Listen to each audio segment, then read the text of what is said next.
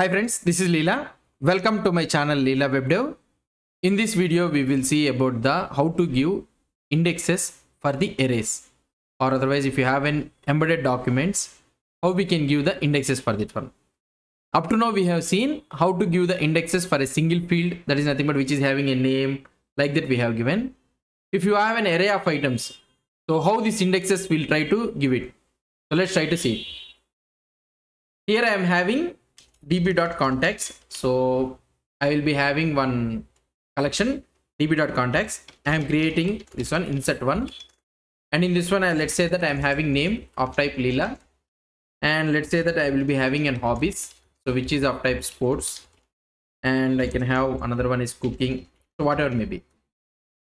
This is normal array of string data we are having. Let's try to have a embedded thing also, addresses, and this is also an array. It will contain an object and name is equal to street1. I can have it, and another one is, so let's try to have another object, name is equal to street2. Okay, street2. Let's try to create it. It has been created. If I try to show this one, db.context.find1. Now this is our single document which is having name Leela, and also another one we are having hobbies which is of type array, having sports and cooking, and we are having another one is an address.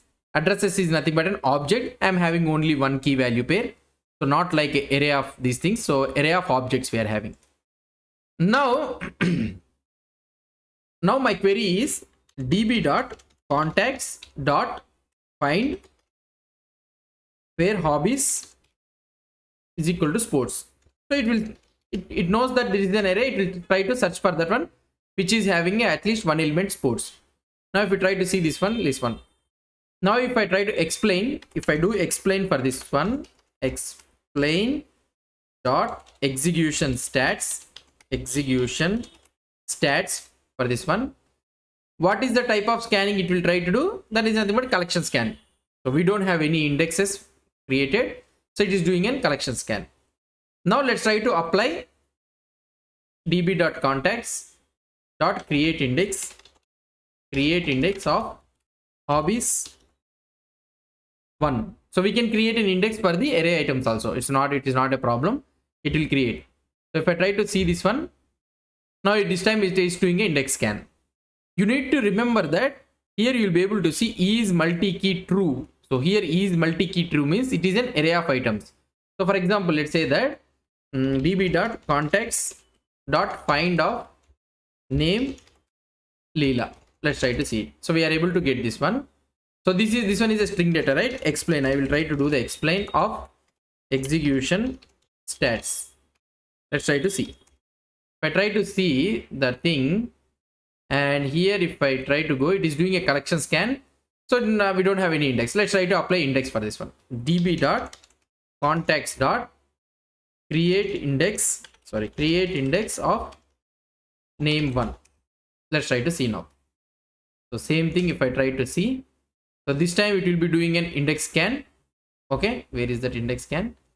Yeah, this is an index scan. And here if you try to see, is multi-key is false. So what is the meaning of this multi-key? Previously when we are trying to do with the hobbies thing, we got it as a true. Okay, so where is the true thing? Hobbies. Yeah, this one we got, this one is hobbies is also having an index, but this time we got is multi-key true. Okay, multi-key paths.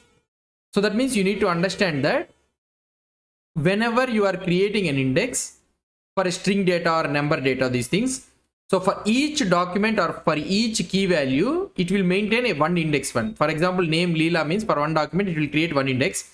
So how many documents are there? Total number of documents are there. For example, there are 100 documents are there means it will create 100 index for this documents. Whereas if you are creating an index for an array, so for example, let's say that you are having 100 documents and each document is having array elements, 2 elements. Okay. This time what it will try to do is it will not create an 100 index for this one. As the documents are 100, it will not create 100 indexes for that one. It will create, each array is having 2 elements. It will create 2 into 100, that is 200 indexes. So that means if you are having an average of 5 elements in an each array, you are having 100 documents means 500 indexes will be created. So that is the meaning. So when you are trying to create an index for an array element, so you keep remember in your mind that how many elements are there, those many times into the documents the indexes will be created. So this is the thing you need to create, you need to keep it in mind. So this one, while inserting and all those things, so it will take so much of time for inserting the data like this. Why? Because we need to update the indexes also, right? Because of that reason. So we can apply, this is called as a multi-key index. Okay, these are called as a multi-key index. Now let's go into this one. I will try to show you another scenario also. Contacts dot hobbies dot find. So let's try to not find hobbies dot find. I am doing hobbies dot find. Find. I want to get an addresses. So I want to keep addresses. So which is having a name of street 1. I don't know whether it has given. So street 1. So let's try to see it like this. Okay, address, not address, right? Addresses. So it should be something like street 1. Now we got the data, something like addresses which is having a street 1. Now I want to apply an index for these addresses. So but here we are having an embedded documents. So what I can do here, so db.contacts dot create index. Now I want to addresses. So I am creating an index. Whether it will be created, yes, it will be created. Not a problem. Now if I try to see this one, explain. Okay, so now it will try to do the index scan. Okay, and if you see here, it will be also multi-key. It will be a true only. Multi-key is a true. Why? Because those are an array of documents. Now we are having index scan. Fine. Now I will try to change this one in a such a way that I want to find address.name. So I am checking with an address.name. Address.name. Address.name. And here you will be having address.name. Now this time I want to check with a street 1. Now what will happen? So will it do the index scan or not? So obviously it has to do the index scan, right? So but here it will do the collection scan. So what it is happening? So now you have created an index in a such a way that you have created index for whole addresses. So in that addresses you can have an element something like name, you can have age, gender, like this. You can have so many elements in that addresses thing. So you have created an index for whole address object. But here you are checking with only the address.name. So with only one element you are trying to check. So in this type of scenarios, what you can do is you can create an index. Create index. So here you need to create addresses.name. So for the single element. So this is very efficient. Instead of creating addresses whole object, creating the which element you are trying to query, that one in the embedded document, you can create it. So if you try to see the same thing explained. Now this time it will do the index scan. Okay, this time it does the index scan. So this is the thing you need to understand it. And another one what I want to do is, so you understood about this one, then what I can do, so here can I do the compound indexing? So that means combining the two indexes. Can I do it? Combining the two indexes, that is nothing but array and an array of document, and with an array of document it is not possible. Why? Because I already told you, right? If you are having elements 5 elements average in a document on 100 documents, it needs to create 500 indexes. And if you are having another array and in this one you are having a element 5 means, so it needs to use all the combinations. So one element with the one element with the 2, one element with the second element, one element with the third element, like this. It needs to create the combination of the indexes. So this takes so much of memory. So because of that reason, making a compound index with the array of element, with the array of keys is not possible. For example, let's say that db.contacts.find, create index,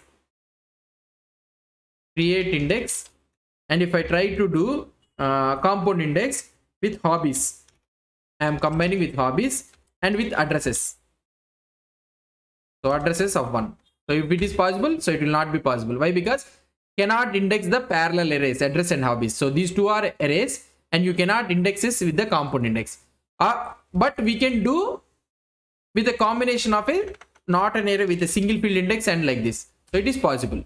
So you can do with a single field index with a array, but you cannot do the two arrays. So this is how actually indexes works. So if you try to do like this also, addresses dot name. Okay, if you try to do like this also, it will not work. So it will throw you an error. Why? Because we cannot do it that one. Addresses is an array thing. You cannot do with the array. If you want to do something like name, you can use it. So if I want to use the single field index, this one, so this is possible.